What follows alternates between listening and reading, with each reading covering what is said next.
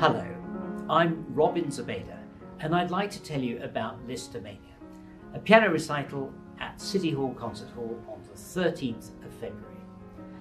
As well as featuring some of the original works of the Hungarian Franz Liszt, it will also contain some of his many arrangements of other composers' works.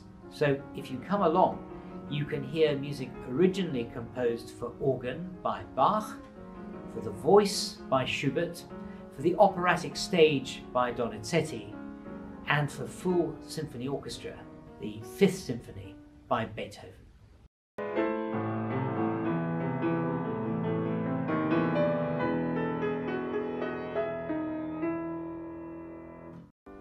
The recital takes place on the 13th of February, which is of course the eve of Valentine's Day.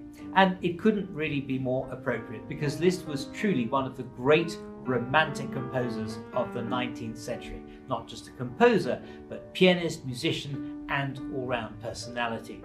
In fact, the term LISZTOMANIA was coined by his friend, the German poet and critic Heinrich Heine, to describe the frenzy of adoring fans who followed him around through over 1,000 concerts in a space of a decade all across Europe, which he gave in order to raise money for a commemorative statue of his childhood mentor and idol, Beethoven.